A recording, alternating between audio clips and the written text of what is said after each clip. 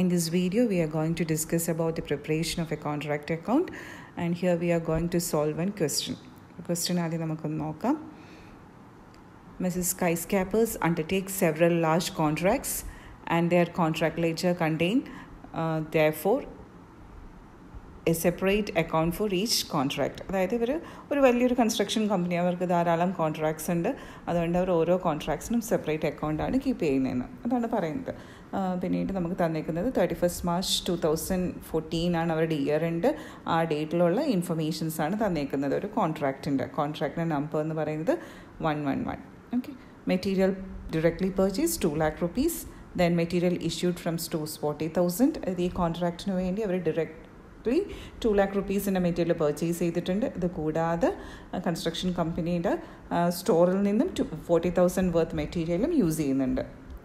പിന്നീട് wages 2,04,000, direct expense 14,000, plant purchased 1,95,000, then proportionate establishment expenses 50,000, then work certified on 31st March 2014, that is on closing date 8 lakh, then work uncertified is there, that is 12,500, then cash received from the contractee, that is 6,40,000. അപ്പോൾ ഇത്രയും informations ആണ് നമുക്ക് തന്നേക്കുന്നത്. ഇത് വായിച്ചപ്പോൾ ഒരു കാര്യം മനസ്സിലായി, this is an incomplete contract because there is work certified and work uncertified. ഇനിയും കുറച്ച് ഇൻഫർമേഷനും കൂടെ ഉണ്ട്. ദാണ്ട് ഇതാണ് ഒരു പാരഗ്രാഫിലാണ് തന്നേക്കുന്നത്. The contract was four 15 lakh, അതായത് കോൺട്രാക്ട് പ്രൈസ് ആണ് ഈ പറയുന്നത്. കോൺട്രാക്ടിൻ്റെ പ്രൈസ് എന്ന് പറയുന്നത് 15 lakh ആണ്. Then the materials on site ₹25,000 wear അൺകൺസ്യൂംഡ്, അതായത് മെറ്റീരിയൽ കുറച്ച് വാങ്ങിയിട്ടുണ്ട് അവർ ഈ കോൺട്രാക്റ്റിന് വേണ്ടി, പക്ഷേ അതിൽ 25,000 rupees വർത്ത് മെറ്റീരിയൽ അവർ കൺസ്യൂം ചെയ്തിട്ടില്ല എന്നാണ് പറയുന്നത് ഇയർ എൻഡ് ആയിട്ട്. Then the contract plant was to B ഡിപ്രിഷിയേറ്റഡ് at ₹28,000. അതായത് ഇവർക്കൊരു പ്ലാന്റ് ഉണ്ട്, ഒരു ഫിക്സ്ഡ് അസറ്റ് ഉണ്ട്. ആ ഫിക്സ്ഡ് അസറ്റിൻ്റെ ഡിപ്രിസിയേഷൻ എത്ര ചാർജ് ചെയ്യണമെന്നാണ് പറയുന്നത്, ₹28,000. And you are asked to prepare contract account showing profit credited to profit to be credited to profit and loss account. അത് കോൺട്രാക്ട് അക്കൗണ്ടും പ്രിപ്പയർ ചെയ്യണം. കോൺട്രാക്ട് അക്കൗണ്ടിൽ നമുക്ക് നോഷണൽ പ്രോഫിറ്റ് ആണ് കിട്ടുന്നതെങ്കിൽ അതിൽ എത്രമാത്രം P&L ക്രെഡിറ്റ് ചെയ്യണമെന്നും കാണിക്കണം എന്നാണ് പറയുന്നത്. ഓക്കെ, കോൺട്രാക്ട് അക്കൗണ്ട് ഇതിൽ നമുക്ക് അറിയാവുന്ന എക്സ്പെൻസുകളെല്ലാം തന്നിരുന്ന ഒരു ഡേറ്റ തന്നിട്ടുണ്ടായിരുന്നല്ലോ, അതിൽ തന്നിരുന്ന എല്ലാ എക്സ്പെൻസുകളെയും ഡെബിറ്റ് ചെയ്യുക. തന്നിരുന്ന എക്സ്പെൻസ് ഏതൊക്കെയാണെന്ന് വെച്ചാൽ ഫസ്റ്റ് വൺ മെറ്റീരിയൽ പർച്ചേസും ചെയ്തിട്ടുണ്ടെന്ന് പറഞ്ഞ്, പിന്നീട് മറ്റൊരു കോൺട്രാക്റ്റിൽ നിന്നല്ല ഒരു സൈറ്റിൽ നിന്നും യൂസ് ചെയ്തിട്ടുണ്ടെന്ന് എടുത്തിട്ടുണ്ടെന്ന് പറയുന്നത്. അതായത് ടോട്ടൽ 2,40,000 rupeesൻ്റെ മെറ്റീരിയലാണ് അവർ ടോട്ടൽ പർച്ചേസ് ചെയ്തിരിക്കുന്നത് ഈ കോൺട്രാക്റ്റിന് വേണ്ടി. പിന്നീട് വേജസ് ഉണ്ട് 2,04,000, then direct expense incurred 14,000, then establishment expenses 15,000. പിന്നീട് ഫിക്സ്ഡ് അസറ്റിൻ്റെ ഡിപ്രിസിയേഷനാണ് ഞാനിവിടെ കാണിച്ചിരിക്കുന്നത്. ഓപ്പണിംഗ് വാല്യൂ ഓഫ് പ്ലാന്റും ക്ലോസിംഗ് വാല്യൂ ഓഫ് പ്ലാന്റ് ആ രീതിയിലുള്ള ഡിപ്രിസിയേഷൻ അഡ്ജസ്റ്റ്മെൻറ്റാണ് ചെയ്തിരിക്കുന്നത്. നിങ്ങൾക്ക് വേണമെന്നുണ്ടെങ്കിൽ opening value of plant debit സൈഡിലും closing value of plant credit സൈഡിലും കാണിക്കാതെ ഡെബിറ്റ് സൈഡിൽ ഡിപ്രിസിയേഷൻ മാത്രം കാണിക്കാം 28,000. ഞാൻ ഇവിടെ കാണിച്ചിരിക്കുന്നത് പ്ലാന്റിൻ്റെ opening value on debit side 1,95,000. പിന്നീട് പ്ലാന്റിൻ്റെ ക്ലോസിംഗ് ഡേറ്റിലെ വാല്യൂ ഡയറക്റ്റ്ലി തന്നിട്ടില്ല, നമുക്ക് കണ്ടെത്താം. ഓപ്പണിംഗ് വാല്യൂ 95,000 ആണ്. അതിൽ എത്ര രൂപ ഡിപ്പോസിറ്റ് ചെയ്തിരിക്കുന്നത് 28,000 എന്ന് ക്വസ്റ്റനിൽ തന്നിട്ടുണ്ട്. അതായത് ക്ലോസിംഗ് ഡേറ്റ് ആയപ്പം ഈ പ്ലാന്റിന് എത്ര വാല്യൂ ഉള്ളൂ, 1,67,000 rupees. പിന്നീട് മെറ്റീരിയലും ഉണ്ട് ക്ലോസിംഗ് ഡേറ്റിൽ 2,40,000 മെറ്റീരിയൽ നമ്മൾ എൻട്രി ചെയ്ത് വെച്ചിട്ടുണ്ട്. പക്ഷേ അതിൽ എത്ര രൂപയുടെ മെറ്റീരിയൽ അൺകൺസ്യൂംഡ് ആണെന്ന് ക്വസ്റ്റനിൽ പറയുന്നുണ്ട്. 25,000 rupeesൻ്റെ മെറ്റീരിയൽ അവർ യൂസ് ചെയ്തിട്ടില്ല എന്ന് പറയുന്നുണ്ട്. അപ്പോൾ അതുകൊണ്ടാണത് നമ്മൾ ക്രെഡിറ്റ് സൈഡിൽ കാണിച്ചിരിക്കുന്നത്. Material on closing date 25,000. അപ്പോൾ തന്നിരുന്ന എല്ലാ ഇൻകംസും എക്സ്പെൻസും എല്ലാം നമ്മൾ പിന്നീട് നമ്മുടെ work in progress, that's main income, work in progress അതിനെ സ്പ്ലിറ്റ് ചെയ്ത് വർക്ക് സർട്ടിഫൈഡ് എന്നും വർക്ക് അൺസർട്ടിഫൈഡ് എന്നും കാണിച്ചു. Total it is 8,12,500. എല്ലാ ഇൻഫർമേഷനും പോസ്റ്റ് ചെയ്തു. ഡെബിറ്റ് സൈഡിൽ എല്ലാ എക്സ്പെൻസുകളും, ക്രെഡിറ്റ് സൈഡിൽ ഇൻകവും, പിന്നെ എക്സ്പെൻസിനെ കുറയ്ക്കുന്ന കുറച്ച് ഐറ്റംസും പോസ്റ്റ് ചെയ്തിട്ടുണ്ട്. ഇനി എന്ത് ചെയ്യുക, we have to take the difference എടുത്തപ്പോൾ നമുക്ക് നോഷണൽ പ്രോഫിറ്റാണ് കിട്ടിയത്. കാരണം ഇൻകമാണ് കൂടി നിൽക്കുന്നത്, എക്സ്പെൻസ് കുറഞ്ഞു നിൽക്കുവാണ്. So profit of ₹3,01,500.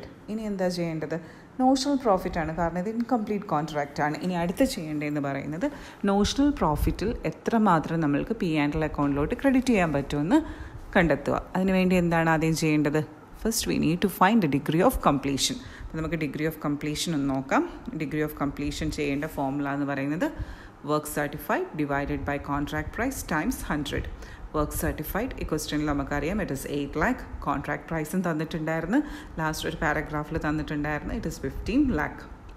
അതായത് 15 lakh വർത്തുള്ള കോൺട്രാക്റ്റിൽ എത്ര രൂപയുടെ വർക്ക് ഓൾറെഡി കംപ്ലീറ്റ് ചെയ്തിട്ടുണ്ട്? 8 lakh rupeesൻ്റെ വർക്ക് കംപ്ലീറ്റ് ചെയ്ത് സർട്ടിഫൈ ചെയ്തിട്ടുണ്ട്. അത് എത്ര ശതമാനം? Times 100. It is I think 53 point something ആണ് കേട്ടോ, ഞാൻ എഴുതാൻ മറന്നു പോയതാണ്. ഇവിടെ 53 point എന്നങ്ങാണ്ടാണ് വരുന്നത്, പോയിൻറ്റ് സംതിങ് വരുന്നത് 53 point. ഓക്കെ, അപ്പോൾ എന്ത് മനസ്സിലായി? ഏത് റൂൾ അപ്ലൈ ചെയ്യണമെന്ന് ചിന്തിക്കണം. നമുക്ക് 4 റൂൾസാണ് അറിയാവുന്നത്. ഫസ്റ്റ് റൂൾ എന്ന് പറയുന്നത് ലെസ് ദാൻ 25%, അതല്ലല്ലോ.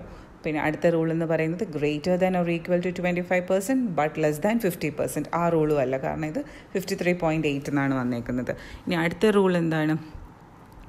Greater than or equal to 50% but less than 90%. അവിടെ വരും. ആ റൂളാണ്, തേർഡ് റൂളാണ് അപ്ലൈ ചെയ്യേണ്ടത്. So here degree of completion, അതായത് work certified is greater than or equal to 50% but less than 90%. കാരണം നമ്മുടെ ഡിഗ്രി ഓഫ് കംപ്ലീഷൻ 53.8 അല്ലേ, അപ്പോൾ ഇതിൻ്റെ ഈ സ്ലാബിൻ്റെ ഇടയിലാണ് നിൽക്കുന്നത്. So we need to apply the third rule. Third rule പ്രകാരം P&Lലോട്ട് ക്രെഡിറ്റ് ചെയ്യുന്ന ഫിഗർ കണ്ടെത്താനുള്ള ഫോർമുല എന്ന് പറയുന്നത് notional profit times 2/3 times cash receipt divided by work certified. Notional profit നമ്മൾ ഓൾറെഡി കോൺട്രാക്ട് അക്കൗണ്ടിൽ കാൽക്കുലേറ്റ് ചെയ്ത് വെച്ചിട്ടുണ്ട്. That is 3,01,500 times 2/3 times cash received. അത് ക്വസ്റ്റ്യനിൽ തന്നിട്ടുണ്ടായിരുന്നു. കോൺട്രാക്റ്റിയുടെ കയ്യിൽ നിന്ന് 6,40,000 rupees കിട്ടിയിട്ടുണ്ടെന്ന് ക്വസ്റ്റ്യനിൽ പറയുന്നുണ്ടായിരുന്നു. അതാണ് 6,40,000 over 8 lakh. 8 lakh is the amount of work certified. ചെയ്തപ്പോൾ നമുക്ക് എത്ര കിട്ടി? 1,60,800 rupees ആണ് P&Lലോട്ട് ക്രെഡിറ്റ് ചെയ്യാൻ പറ്റുന്നത്. നമ്മളതിനെ സ്പ്ലിറ്റ് ചെയ്ത് എഴുതി. നോഷണൽ പ്രോഫിറ്റ് ക്യാരി ഡൗൺ, അതിനെ ബ്രോഡ് ഡൗൺ ചെയ്തു. ബ്രോഡ് ഡൗൺ ചെയ്തും 3,01,500. ഇതിനെ സ്പ്ലിറ്റ് ചെയ്യാൻ പോവുകയാണ്. കുറച്ച് പോർഷൻ P&L എത്രയാണെന്ന് നമ്മൾ കണ്ടെത്തി. ഇവിടെ നമ്മൾ കാൽക്കുലേറ്റ് ചെയ്തെടുത്തില്ലേ, P&Lലോട്ട് പോകേണ്ടത് എത്രയാണ്? 1,60,800. അപ്പോൾ P&Lലോട്ട് 1,60,800 ട്രാൻസ്ഫർ ചെയ്യുക. ബാലൻസ് എമൗണ്ട്, ബാലൻസ് എത്ര വരുന്നത്?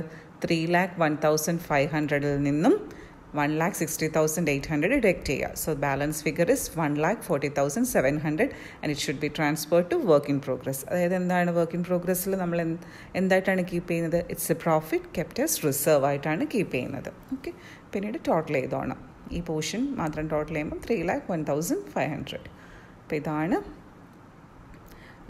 Application of third rule. അപ്പോൾ നമ്മൾ ഫസ്റ്റ് റൂള് ഡിസ്കസ് ചെയ്ത് കഴിഞ്ഞു പ്രീവിയസ് ഒരു വീഡിയോയിൽ, പിന്നീട് സെക്കൻഡ് റൂളും ലാസ്റ്റ് വീഡിയോയിൽ ഡിസ്കസ് ചെയ്ത് ഇപ്പം തേർഡ് റൂളാണ് ഡിസ്കസ് ചെയ്തിരിക്കുന്നത്. ഇനി നമുക്കൊരു റൂളും കൂടെ ഉള്ളൂ ഡിസ്കസ് ചെയ്യാനായിട്ട്. അതിന് വരുന്ന വീഡിയോസിൽ ഡിസ്കസ് ചെയ്യുന്നതായിരിക്കും. അപ്പോൾ ഈ പ്രോബ്ലം തന്നെ ഒന്ന് സോൾവ് ചെയ്ത് നോക്കണം, ക്വസ്റ്റ്യൻ നോക്കിയിട്ട് ഒന്ന് ചെയ്ത് നോക്കണം. Okay, thank you.